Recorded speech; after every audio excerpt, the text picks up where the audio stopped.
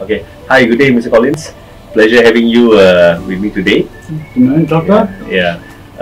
So it's a remarkable journey that I see that you've gone through, Collins. In 1 month, I think you had your Elipse balloon placed about 1 month ago. Yeah, on the 28th of June. Yes, June. that's Okay. correct. So today is 28th of July, so it's exactly 1 month. Could you tell us how much weight you've lost? Well, I was 110.6, I think it was, kilograms when I come in on balloon placement. Yeah. And then since the placement, I lost actually within the first couple of days a couple of kilograms just from being on the OptiFast and sticking to the dietitian's plan. Right. Now a month later, I've lost over 10 kilograms now, and mainly around the belly and the legs. A bit in the face. It has been sometimes a bit of a battle, but just got to remember why why I'm doing it. Excellent. Reminding myself and to stick to the plan on what I'm eating and to do my little bit of exercise. Because it tends to flatline a little bit if you don't exercise. So it's already, I'm at the point now where I can feel the change. I can feel the change in my knees. I'm not carrying that extra 10 kilograms. Excellent. And I'm venturing into the second month now. So my next target is to try and get to, the 90 kilograms. Yeah. Oh, that's a tremendous achievement, Collins. I'm so proud of you. And I think the most important thing, besides the balloon, of course, is the lifestyle change that you have actually, completely changed. And you're doing so many things that is right. And I just hope that all other patients as well will be able to learn a lot from you, and even the members of the public as well, so that they know that if you put some effort in it, regardless of what options you choose, but there is always, when there's a will, there's definitely a way that you can succeed, right? Yeah, that's correct. And the other biggest thing is fighting your old demons, your old eating habits. And again, you have to remind yourself why you're doing it, why you spent the money, number one, why you're taking the time and effort to exercise and getting that reward of, seeing the kilograms, 200 grams a day, 300 sometimes a day dropping off, and seeing that trend come down. Awesome. You do have a cheat day, just to have your cheat day to satisfy yourself.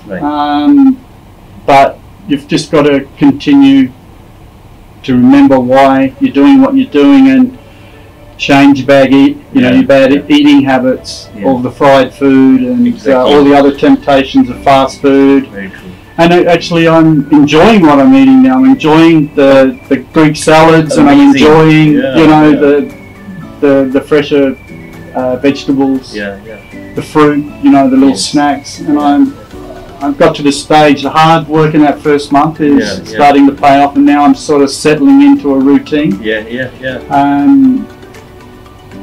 So I'm getting on top of it now. So I'm looking forward to this next month to see where I can take it to that 90. I can totally see the Collins from the time that I met you a month ago. At that time probably it was just the beginning, and you were a bit unhealthy, a bit more of weight in your circumference in the abdomen, and it made you kind of like rather slower. And today I can see you much more chirpier, and looking more, you're looking more lean, in fact, and maybe a bit more weight around the waistline. And I think you should be looking great. I'm looking forward to it. And then once I hit that next target, and then that last month or two, again is refining those eating habits. Just to make sure I'm getting the right food, the right time. I can eat a bit more. But just eat less. A bit less. Exactly. And do you feel healthier despite all that? I do. I have had some conditions along the way, but I've got on top of them.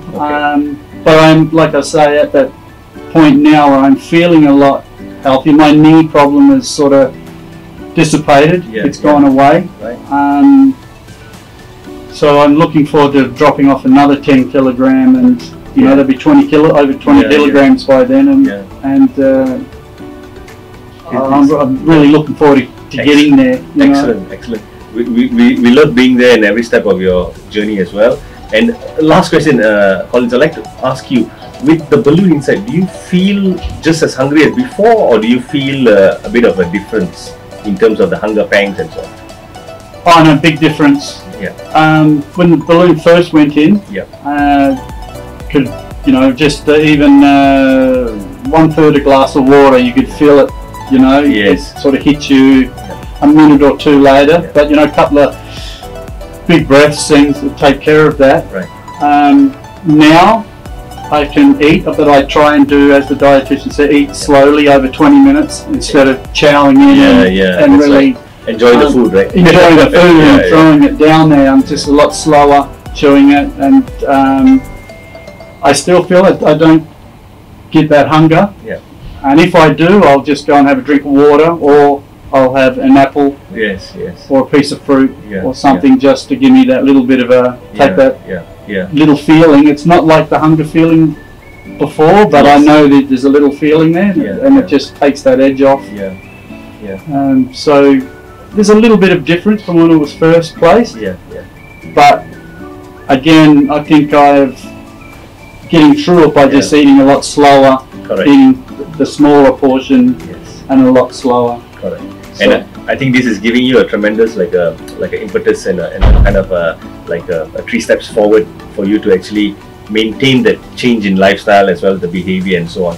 And I'm so proud of you, Collins, and hopefully just look forward to share your journey, and maybe in another month or two, maybe we'll get a feedback on how you're doing at that time.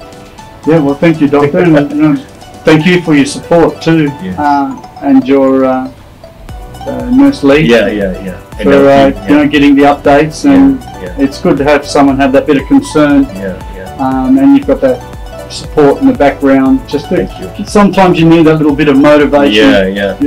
So I appreciate that too. And thank you for your support also in disseminating the information as well, and sharing with our the public and friends and so on. Because I think everyone should look to you as a role model and know that if they put in the work and effort, then you definitely will probably get the result as well. Yeah, I hope so, and I think people that do choose the balloon, choose it for the right reasons. And the main thing is you've got to change your eating habits. Do the little bit of exercise that you need to do to burn the calories, and good things will come. Okay. Thank you so much. It's been a pleasure having you. Thank you. Take care.